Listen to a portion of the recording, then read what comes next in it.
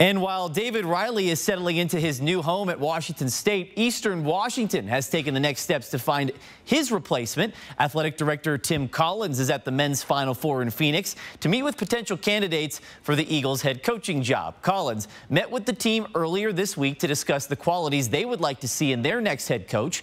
Eastern Washington has already seen guard Casey Jones enter the transfer portal, and there could be more to follow, making the next basketball coach a critical hire for the university.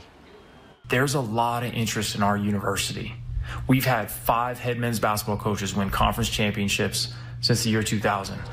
And like I told you, we're working to find the 6th. Now, David Riley led Eastern Washington to 2 straight Big Sky regular season conference titles, so there are some big shoes to fill there in Cheney.